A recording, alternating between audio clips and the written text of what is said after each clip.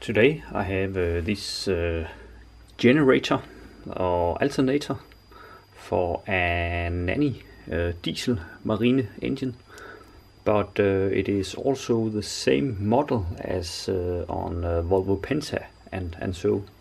And this generator here doesn't generate any current at all. The bulb or the charging light is on, and when it spins it doesn't generate any voltage. To find the fault, the first thing you must do is flip it around here and then remove the back plate here. You just take a plier or something and then remove the plastic cover here. It's just this cover here. As you can see, we have the B minus and the B plus and the W, which is for the tachometer, and then we have the D plus, which is for the charging bulb. Yeah, you remove this, and the first thing you do is to check the regulator. You can see it is attached here with two cords here. Just remove them, and then you can wiggle this thing here out, and then you can get to the brushes. And as you can see, the brushes looks pretty okay. They must be as minimum 5 millimeters. These brushes here is 10 millimeters. So yeah, it seems like the regulator is okay. The regulator can either charge too much or charge too less, but in this case it doesn't charge at all. So yeah, I don't think it is the regulator, but if everything seems to be totally okay, then it is the regulator. But until then, I will let it sit here. Yeah, then we have this part here that is called the diode bridge or the rectifier. You can unsolder the 3 wires here, and then you can remove the diode bridge like that.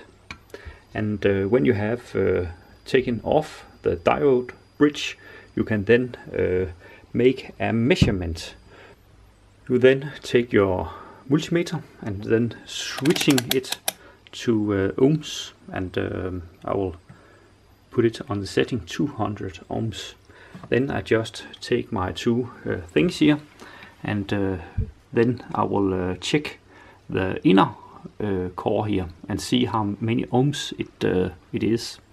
As you can see, it is 3.4 ohms, and it must be between 3 and 5 ohms to be okay. So this inner core is totally okay.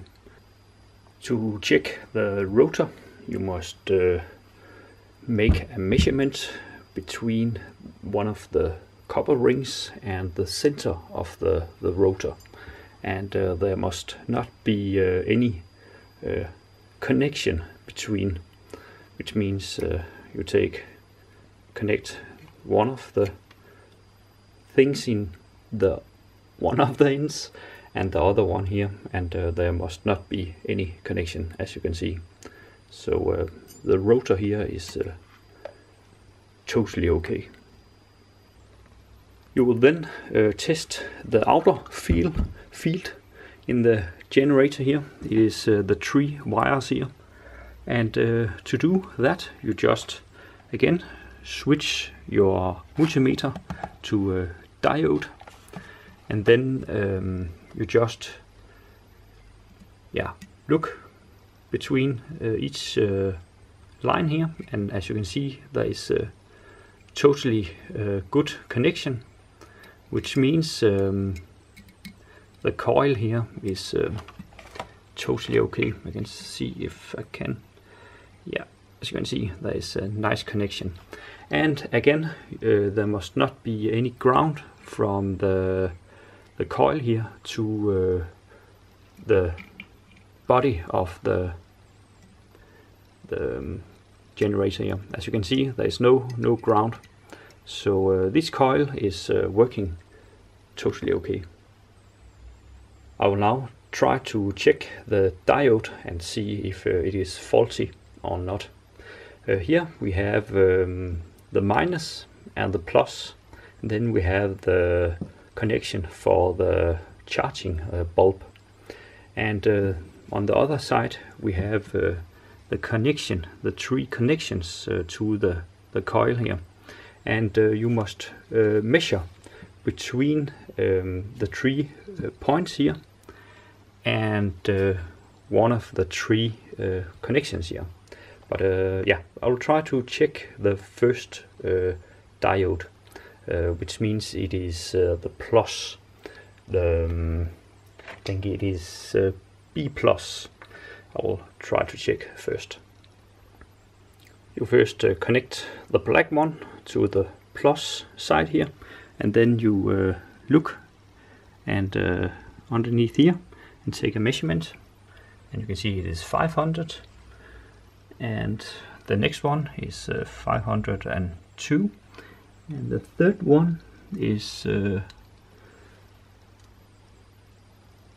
504, 3, and they must be about around 450 to 650 millivolts. So this diode is fine this way.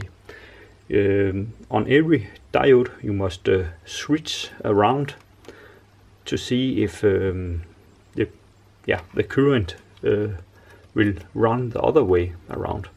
So yeah, it is switched around, and then I will take a measurement again, no reading, measurement again, no reading, and a measurement again, there is no reading.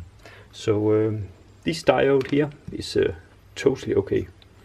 Then I will take the other one here, and it is of course checked on the same way, where you start with the black to this B or D plus, and then I will take a measurement again.